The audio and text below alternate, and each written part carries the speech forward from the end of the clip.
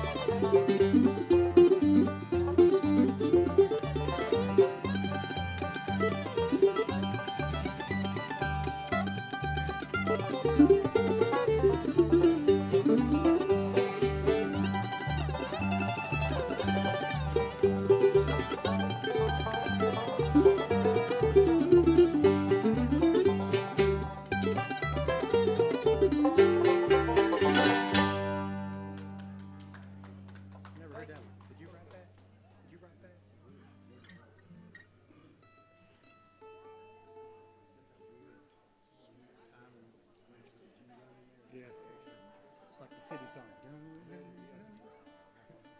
We're the city.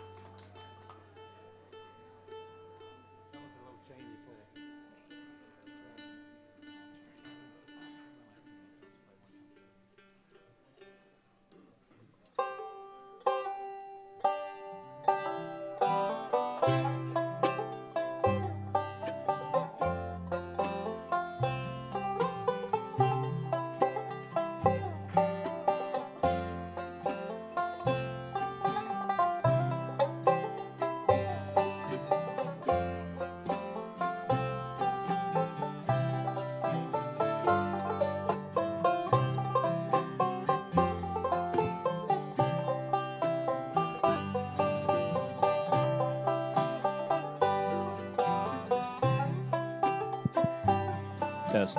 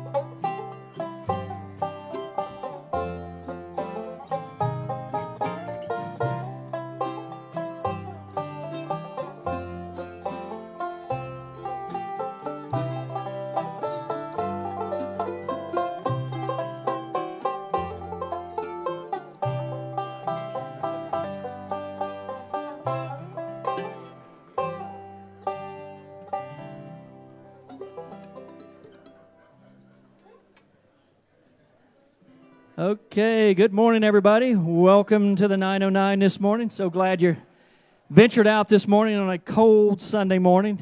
So we're so glad to have you here. Just also want to welcome Facebookers out there and YouTubers. We welcome you to the service this morning. And as always, with this service, we cannot do it without the band. So thank you, as always, for doing that. And our technician back there, Gary, and the kitchen crew for the breakfast this morning. Let's have a hand for them, please. Let's don't waste any time. Let's hear some music. Let's get into Morning Has Broken. Please stand.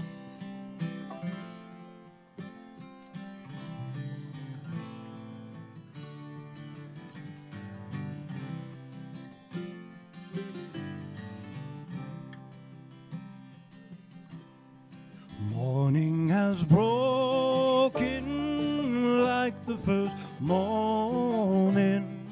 Blackbird has spoken like the first bird. Praise for the singing, praise for the morning, praise for them springing fresh from the word. Sweet the rain's new fall, sunlit from heaven, like the first dew fall on the first grass. Praise for the sweetness of the wet garden, sprung in completeness where his feet pass. Mine is the sunlight, mine is the morning, born in the one light, Eden saw play. Praise with elation, praise every morning, God's recreation of the new day.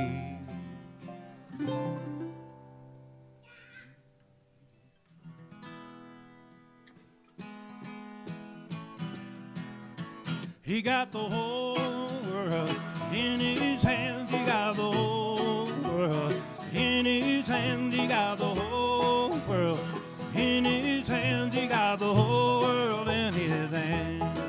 He got the wind and the rain in his hands. He got the wind and the rain in his hands. He got the wind and the rain in his hands. He got the whole world in his hands.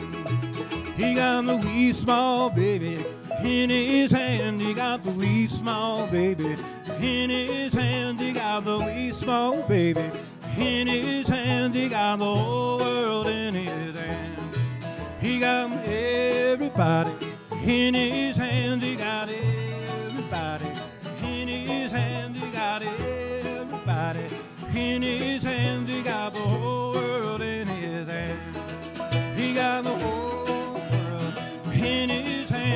got the whole world. In his hand, he got the whole world.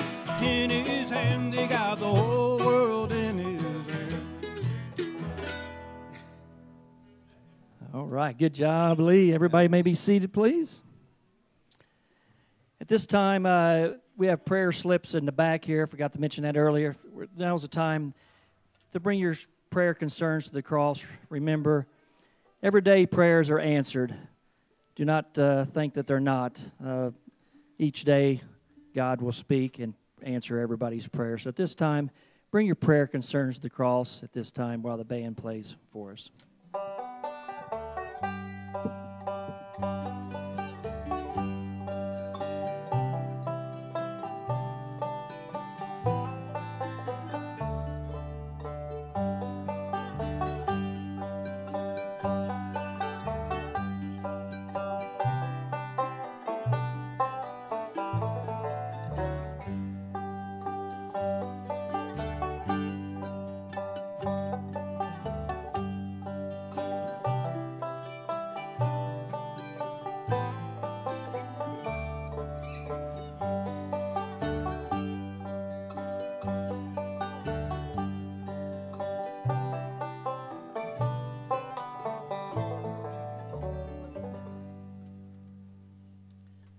Let us pray. Lord, we come to you this morning asking for your blessing and help as we're gathered here this morning together. We pray for your guidance and ask that you clearly show us how to conduct your work with a spirit of joy and enthusiasm throughout the coming week. Help us challenge each other to be the best we can for you. Amen. And now let's do our Lord's Prayer. Our Father, who art in heaven, hallowed be thy name. Thy kingdom come, thy will be done, on earth as it is in heaven. Give us this day our daily bread, and forgive us our trespasses, as we forgive those who trespass against us. And lead us not into temptation, but deliver us from evil. For thine is the kingdom, and the power, and the glory forever. Amen. All right, let's start with some joys. It was a joyful week if you like snow. So if you like snow, it had to be a joyful week. Any other joys out there for this week? Yeah. Here we go. Go ahead. I didn't think I was getting the microphone. I'm thankful to God that I recovered from COVID with no worries. It was fairly mild and short, and I hope that anyone else who may get it is as fortunate. And I thank you for your prayers and your cards. Thank you. Very good.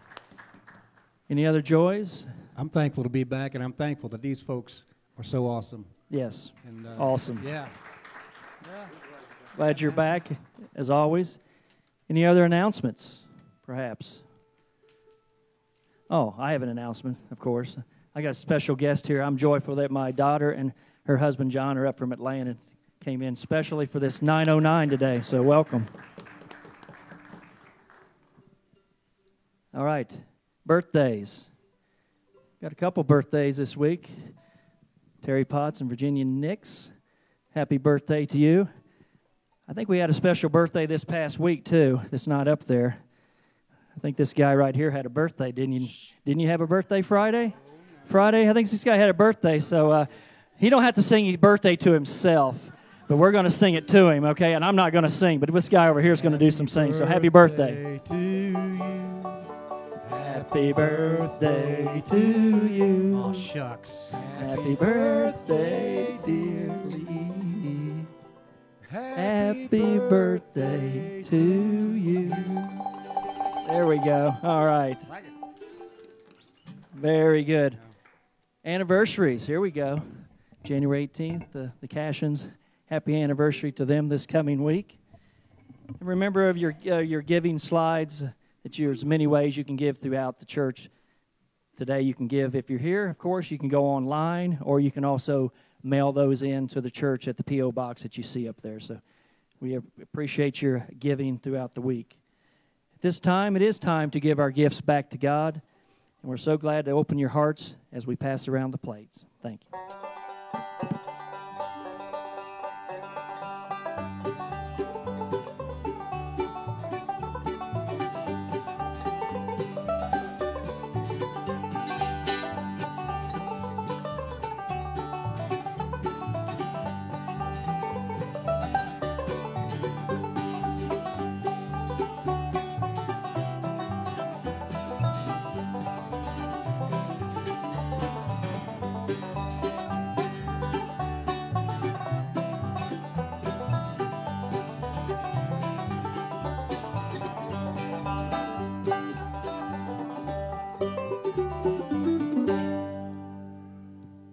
Let us pray. Lord, thank you this morning for the gifts of offering that we've just received. Please bless it throughout the week and lead us that we may use it for the benefit of your kingdom. We pray for your direction and guidance. Amen. All right, Lee, let's sing another one. Let's swing it low, please. Y'all please rise. You can all stand up. Swing low, sweet chariot, coming for to carry me home. Swing low, sweet chariot, coming for to carry me home. Well, I looked over Jordan and what did I see?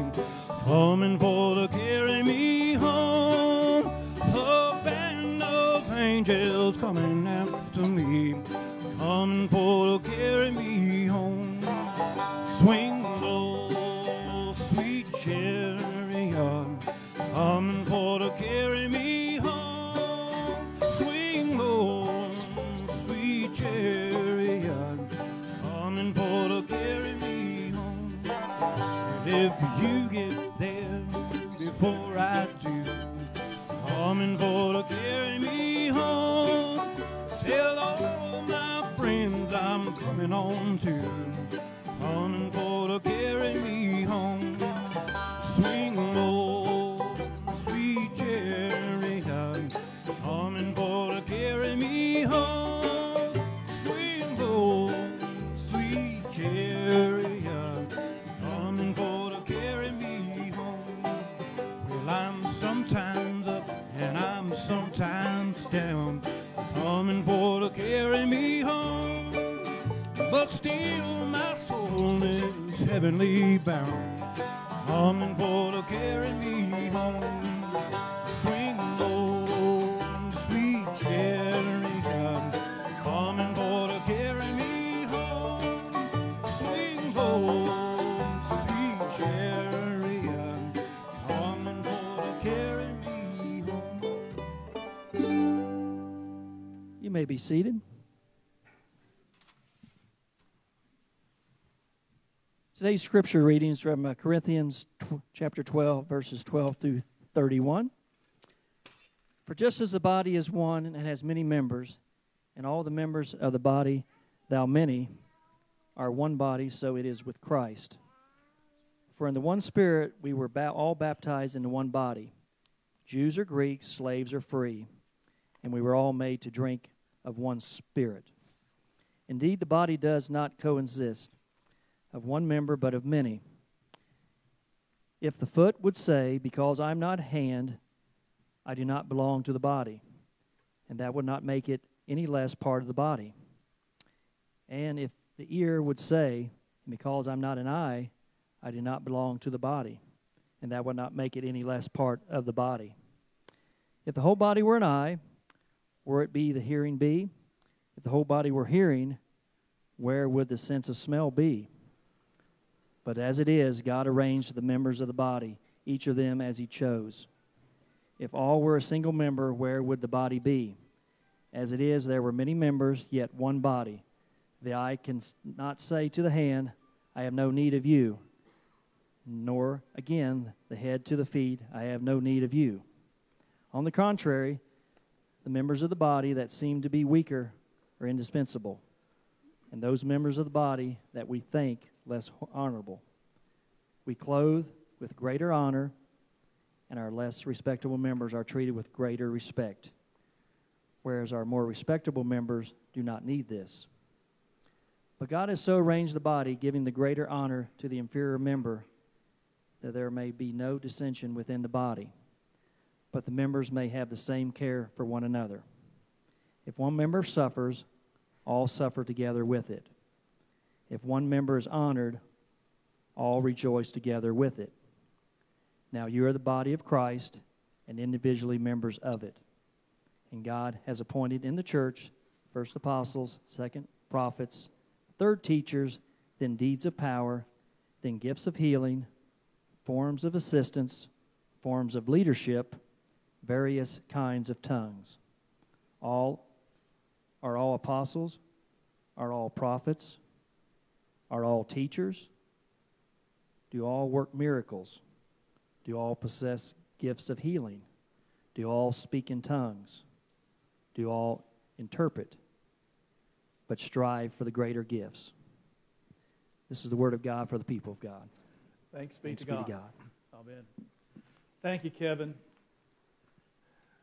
I want to say just a word for those of you who've noticed in your bulletin, if you didn't hear, and maybe you've noticed some things on the slides that don't completely line up with our experience today. We're actually still using what we had planned to use last week. If you look at your bulletin is from last week. We had them printed, and it just seemed a shame to throw them away, and so we just thought we'll just use those bulletins. We won't do new bulletins. And this week, of course, has been a strange week anyway as far as scheduling. So if you see anything that doesn't match perfectly, it may be that, or it may be something else. But at least I'll explain part of the imperfections you might run into this morning. Kevin, thank you for reading that so well this morning. What Kevin read to us this morning really is part of a larger section. Paul is teaching about spiritual gifts here to the church at Corinth. And I get the idea, if you read this sort of the larger bit of scripture around this, you get the idea that maybe Paul's letters are occasional in nature, which means that he generally is writing to deal with a particular problem in the church or something relative to a specific church. So you get the idea when you read this section of 1 Corinthians that there probably were some improper attitudes around spiritual gifts. Perhaps there was a sort of a hierarchy, if you will, of appreciation for spiritual gifts. Maybe some gifts were valued above others. And it seems that that's what Paul is addressing here. And if the gifts are valued above others, then perhaps some people were valued above others. But it seems like Paul's trying to make sure that the church doesn't fall into that trap. And earlier in the 12th chapter of this 1 Corinthians, Paul makes it very clear that there are a variety of gifts, but they all come from the same Spirit. Whatever gifts there may be, they all come from the same Spirit. And so they're given to individuals, for the welfare of all, for the common good. They're given to individuals for the building up of the church as a whole, whether it's the gift of wisdom or of knowledge or of faith or of healing or any other God-given gift. It is given, again, to the church for the express purpose of building up the church in the world. In our reading this morning, Paul is teaching about the value of each gift. And the analogy that he draws is really pretty clear and straightforward. We get it, right? He's comparing the spiritual gifts in the church, the individual gifts, to our individual members of the body, right? What makes up our physical body. And it really is kind of easy logic. We can follow it. It's really quite simple. Just as we need each member of our bodies working faithfully and working well for the whole body to be whole and healthy, we need each member of the church, right? To be fulfilling his or her mission. Every member of the church doing what that member of the church is called and enabled and empowered to do for the good of the whole. Just like every part of the physical body is important, every member of the church is important. We get that, right? That's easy. That's pretty easy logic, and Paul is making sure that we understand that. And I think one of the reasons, again, why he is making sure that the Corinthian church understands it is because perhaps everybody doesn't get that. Maybe there are folks within the body of Christ that maybe don't feel as if they are as valuable as others. So I think Paul's teaching to the Corinthian church can be really helpful teaching for us, because sometimes it's easy for us to compare ourselves with others. Now, sometimes we do that favorably, right? We can see ourselves as maybe being more faithful than our neighbor, or a better Christian than our neighbor, or a better person than our neighbor. If we tend to do that, I would caution you against doing that, overseeing yourself as maybe more favorable to your neighbor. If you want to compare yourself to somebody in that regard, may I suggest to you, you compare yourself to Jesus. And then you won't have any occasion for boasting or bragging or arrogance. That'll sort of tamp that down really quickly. But the reverse of that can be true also. I think part of our humanity is that we can sometimes think that other people are more valuable in the body of Christ. Maybe some people's roles or spiritual gifts are more visible than ours. And I think one of the things Paul really wants to hammer home here is the value of each member of the body of Christ. Each member that is given spiritual gifts for the upbuilding of the whole. And so I want to proclaim this morning, based on Paul's teaching, I want to say to the church assembled here and the church assembled at home or wherever you may be this morning, I want to say this and I want you to hear this. You matter. You matter a lot. Without your contribution, without your unique contribution, without you being who God has enabled and empowered you to be, we are not quite what we can be together. Without you fulfilling your call and your mission, without you using your spiritual gifts to the glory of God, we as a whole are diminished. To use Paul's analogy here, if one part of the body is not working properly, then the whole body is affected. In order for us to be us, we need you to be you. In the fullness of who God intends you to be. What you bring to the table is unique. You contribute what only you can contribute. No one can be you. And in God's great design, God has created you in God's image and made you to be fully you. And you are the only person on the planet who has ever been able or will ever be able to pull that off. Nobody can be you but you in the history of the whole wide world. And so I think what Paul is teaching the church is a good word for us in the church to remember. It's really easy for us, and especially with the darkness that we all deal with in our heads sometimes, you know, in that head space where we think those thoughts that are not healthy for us, right? We all do it at some point or another. We all know what that feels like. But it's really easy for us to fall into the trap of not feeling worthy, not feeling valuable, thinking we just don't measure up to everybody else. And I think Paul's teaching here is good for us to hear because we've all felt it at one point or another. You might be down on yourself this morning. So I just invite you to hear what Paul is trying to say to the Corinthian church and through the Holy Spirit saying to us that each person is valuable. Each person has purpose. Each purpose created by God and in God's image. And just like the folly, did you hear Kevin's reading? Just like the folly of the ear lamenting that it's not an eye, there's no value in you lamenting that you are not as gifted as someone else that you perceive to be more gifted. The whole body is stronger when each member lives into the fullness of its created purpose. We need you to be you, and by the grace of God, we need you to be the best you that you can be. It's really pretty simple math. And Paul's letter to the Corinthians also reminds us not only of our value, but of the intrinsic and irreplaceable value of our neighbor.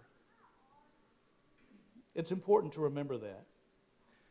Listen again to Paul. The eye cannot say to the head, I have no need of you. The head cannot say to the feet, I have no need of you. What a crazy conversation that would be.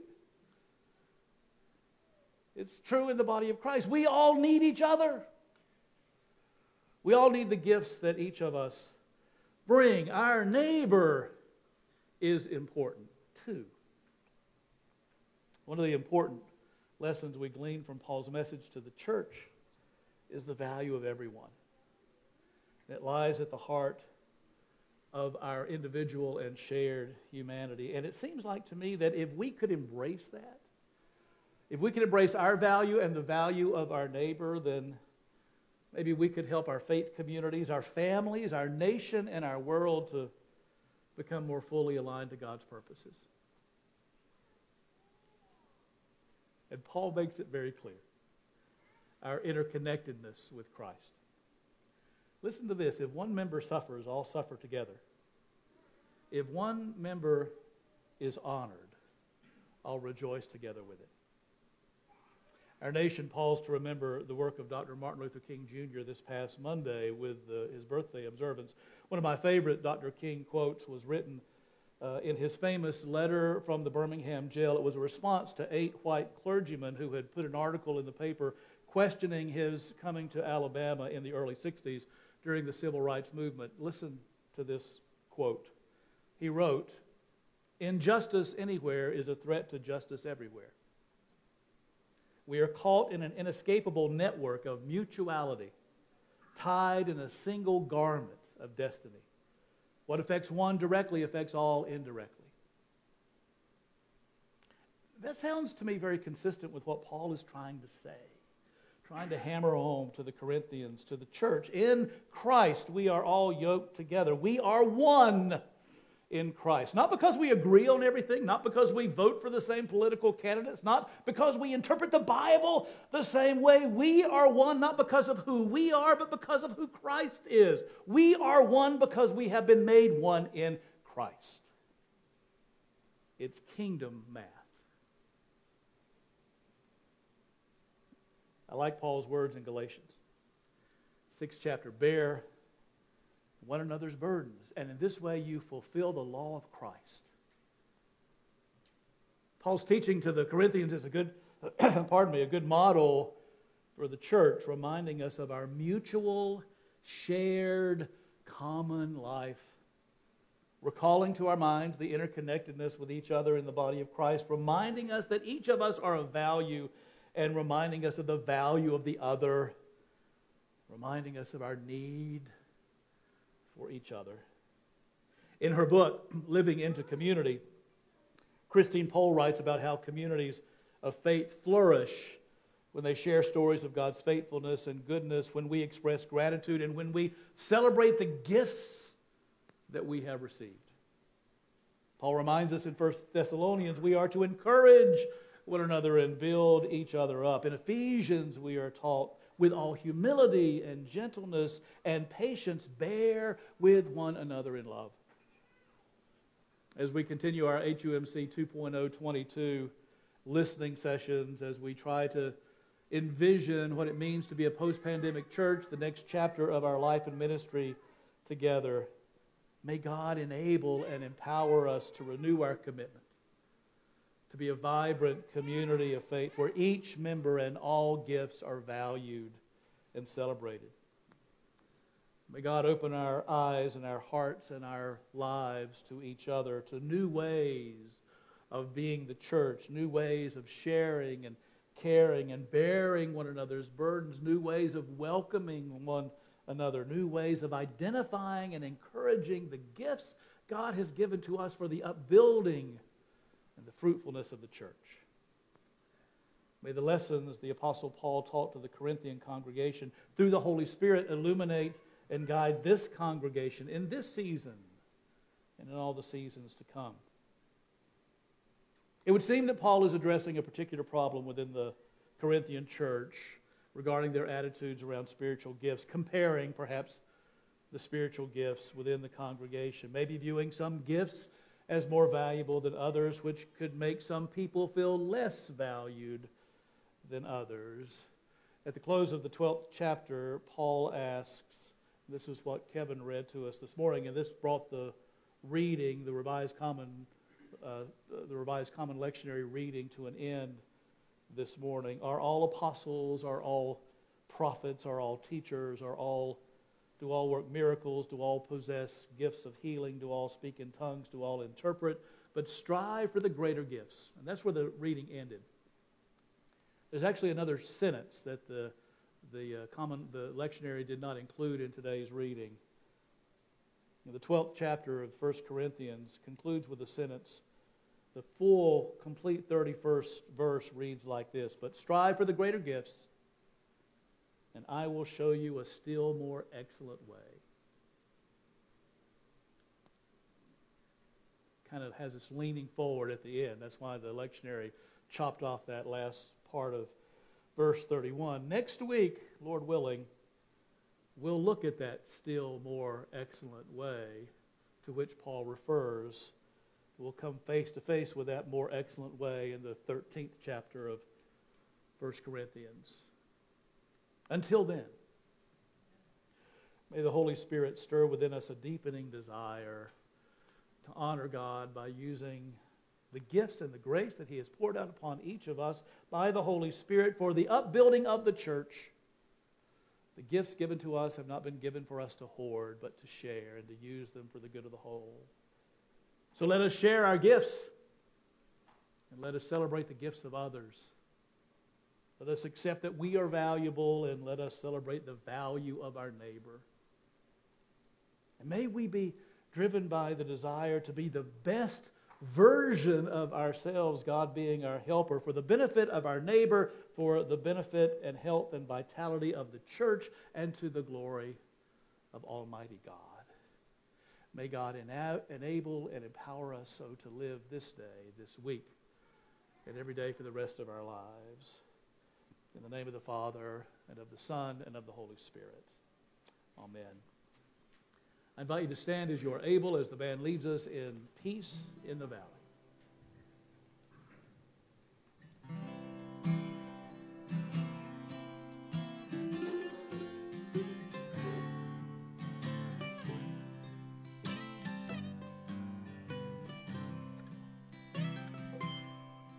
Well, I'm tired and so weary, but I must hold on till the Lord comes and calls me away. Well, the morning is bright and the Lamb is the light, and the night is as fair as the day. There will be peace in the valley for me someday. There will be peace in the valley for me. Oh Lord, I pray there'll be no sorrow, no sadness, no trouble I see. There will be peace in the valley for me. The flowers will be blooming, and the grass will be green, and the skies will be clear and serene. Till the sun never shine, giving one endless beam, and no clouds there will ever be seen. There will be peace in the valley for me someday. There will be peace in the valley for me. Oh Lord, I pray there'll be no sorrow, no sadness, no trouble I see. There will be peace in the valley for me.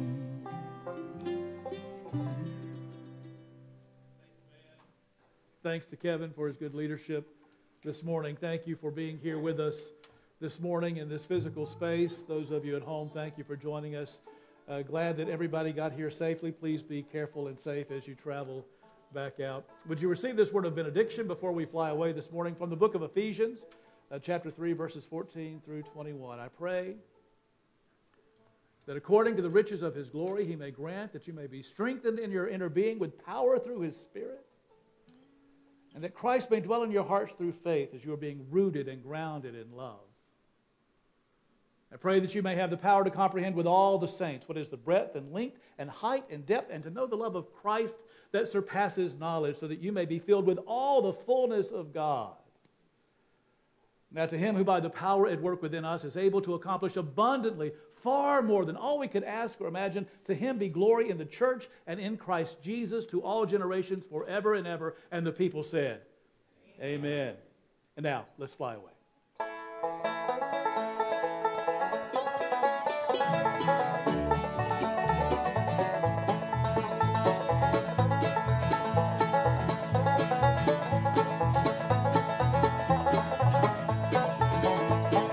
Some glad morning when this life is over, to the home on God's lesser shore. I'll fly away. I'll fly away, oh glory, I'll fly away. When I die and leave by and by, I'll fly away. When the shadows of this life is grown, well, I'll fly away. Like a bird from prison bars is flown, I'll fly away. I'll fly away, oh glory, I'll fly away. When I die and leave by and by, I'll fly away.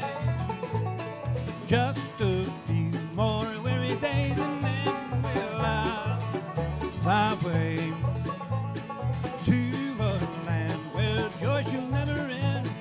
I'll fly away. I'll fly away, oh glory, I'll fly away. When I die and leave by and by, I'll fly away. Yeah, now I'll fly away, oh glory, I'll fly away. When I die and leave by and by, I'll fly away.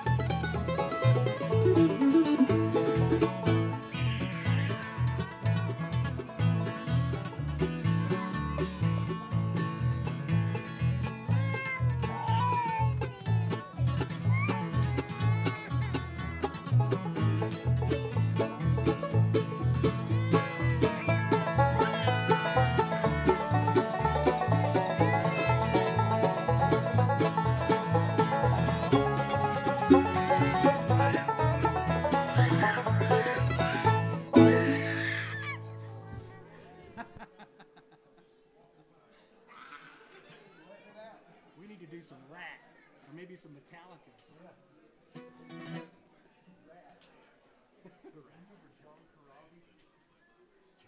This sounds so familiar.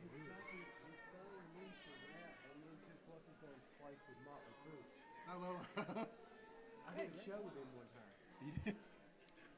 How's it going, man? Which I assume, I guess, whole service was on speed dial today. Really? Yeah, it seemed to